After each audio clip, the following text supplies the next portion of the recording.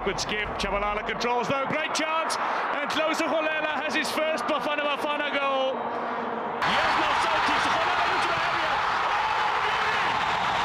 Tlou Segolela waits for the delivery, and Segolela delivers the equaliser with a wonderful cross, struck on that far flank by Mbayane.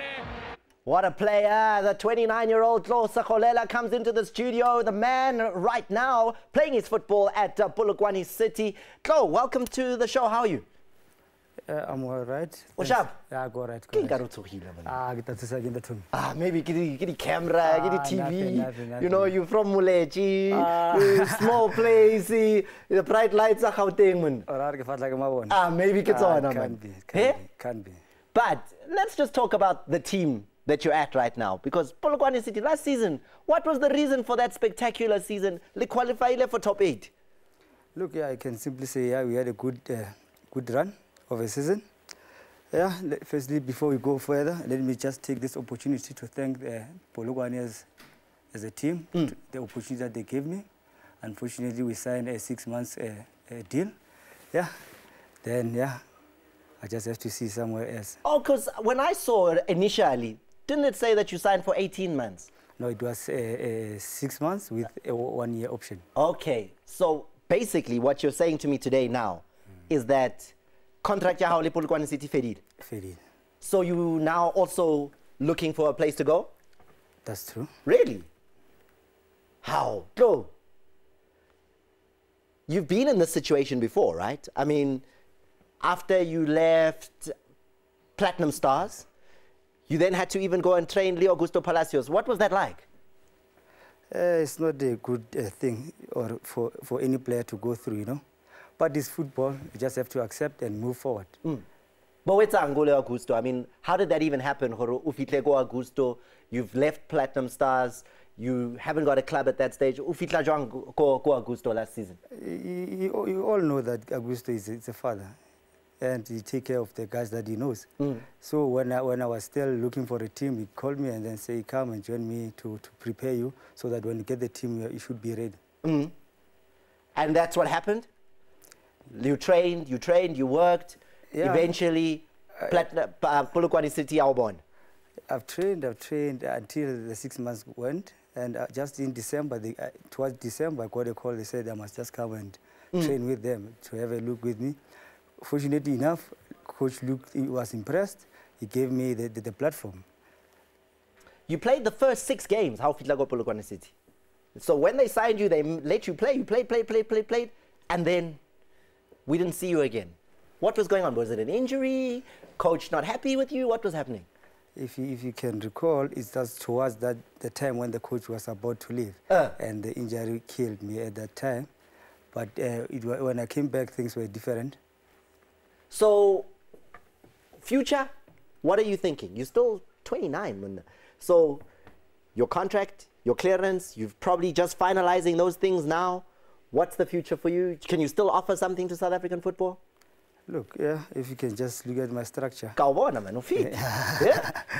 Yeah, but I can simply say, yeah, the future looks bright. Yeah, I just have to focus and make sure that I train on my own at the moment, and so that I can be on the right shape. Whoever comes with the deal, then we move forward. Now, I want to take you back a little bit, because Tlou Segolela is one of those players that's absolutely special in South Africa. He's won a double treble with Orlando Pirates. Not many people have won 3 trophies and then 3 trophies the next season. That double treble was spectacular. Must be one of the highlights of your football career. Surely, Tommy. You know, football is like when you start to win a first trophy, it gives you a more hunger again that you must go so that you can win the next trophy. Then if you do that, then winning becomes part of you. Then you get used to winning. So I simply say that we had a good group of players that were committed to the team and wanted to do well for the team. What made that team special? 2012, 2011, why was this team so different to the current Orlando Pirates? I can't differentiate between the two. But why were you special? Why was your what was the secret about your team? Yeah, I can simply say we had a good foundation and a good leader, which was Rudy Kroll. He laid a good foundation for the team, and we just whoever just came, he was just continue with that. So secret was the coach. I'm not saying secret was the coach, and even the willing from the players. They wanted to write a nice chapter for themselves, and it's down in the Pirates book of history at the moment. What kind of players does it take to do that kind of thing, to win trophies like that team did? You don't just wake up and play for Pirates. You need to be determined. You have discipline and dedication, and we had those things within our character, and I think those were the things that helped us to achieve what we did. They are short there, no? I'm not saying that. Kabutza. I'm not saying Kabutza. that. I'm not saying. I'm not saying my age. Football has phases. Maybe they are at the phase where they are a bit struggling at the moment, but it should be a wake-up call for them, so that when the season comes back, they must bounce back. Sure. Does it hurt when you look at your former club? How do you feel? Yeah, it hurts. It hurts because now you become a joke, and what you've done there, now it's going through the drain. But it's football. You can't just falter anyone for that. And I mean, you were a Pirates youth player. It's not just where you came and played. Also at development. Even before that, I was a fan before that. Grew up in the family of Pirates. So the jokes, they cannot deep. So what do you do now? Like, what happens in the next few months? I mean, Deco was talking about his agent, was talking about how they're working on things to do. What do you do now that your time, and you're breaking the news tonight on Sport at 10, that your time at Polokwane City is over? What do you do now? Yeah, now I just resumed from training on Monday on my own, trying to get myself back into the shape, and the calls are being made. And we'll just see. Where do you want to see yourself? Do you have a vision in your mind? What would you like to see yourself doing in the next season? The only thing that is in my mind is just to see myself play football. Premier League? Would you go anywhere? I mean, are you saying? It doesn't matter to me. Anywhere, you just want to play. Yeah, all I need is just a stage. And then the rest is going to be simple. The rest is history. Pace it mo. Ria vaya how training. Yeah. Even more. Yeah. Tlou Segolela, I am very happy that you've made the trip to come to us today.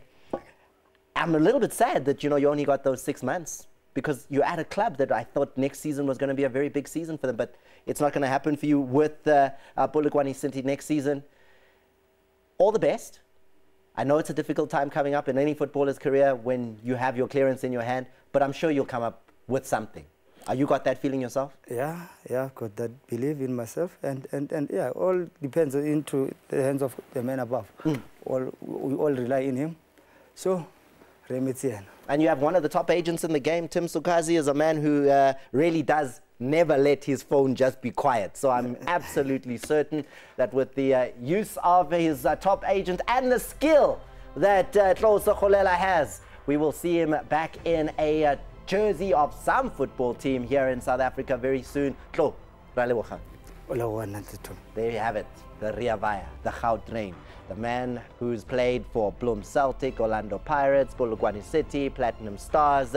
Now, breaking the news tonight on Sport at 10 that his contract is up at Polokwane City and he is in search of new places to play his football. Let me get to the Shamponizer. Shamponizer, you got something to say there? Oh, he's not there. He's already pushing Ayanda into this. Oh, okay, now, what are you guys doing? I'm going to a break. Ayanda Tabete comes in next. Whatever they were doing, hey.